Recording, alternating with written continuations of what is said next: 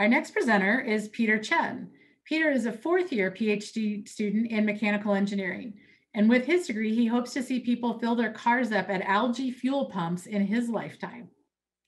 His presentation's title is Algae's Green Future, Fuels or Products. Have you ever heard of the ingredient astaxanthin?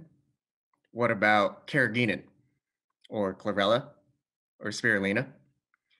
Even if you've never heard the names of these ingredients, you've probably had them recently in the past week or even this morning. They're found in everyday products like toothpaste and ice cream and health supplements. And that means you very likely had algae in some form. Now, algae aren't just good for those delicious seaweed snacks. Millions of years ago, algae grew aplenty in the seas that covered the surface of our planet. And as they grew, they accumulated tons and tons of oil. When the algae died, they settled to the bottom of the seafloor, got buried, and over millions of years formed into what we now know as petroleum.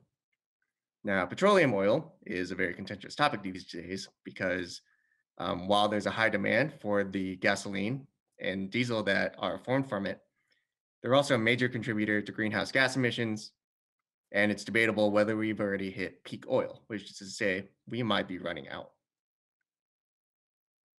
Um, in the years since acknowledging the need to meet the demands for these the transportation fuels like gasoline and diesel, there have been great research strides in trying to use algae to capture CO2 back from the atmosphere and create a demand for these or fulfill the demand for these transportation fuels in a more sustainable manner. But algae aren't quite ready to hit the gas pumps yet. You don't see any signs at the gas pump saying made with algae like you do with ethanol, because ethanol is cheap and easy to make, whereas algae is not. Even at peak performance, algae fuels would come out to be maybe five, six, maybe even $7 per gallon right now. And that would not be competitive with conventional petroleum fuels. But I do see a future where we do fill up our cars with algae. As we understand better how algae grow, we can target and isolate different components in algae better to try to make better use of all the biomass. If we separate out the oily components that are good for making fuels, there's still plenty of leftover material that might be hiding something valuable like astaxanthin, which I mentioned earlier. Astaxanthin is a valuable pigment found in certain species of algae that might be that are really good for health supplements. And the market price for astaxanthin is something like $1,500 per kilogram.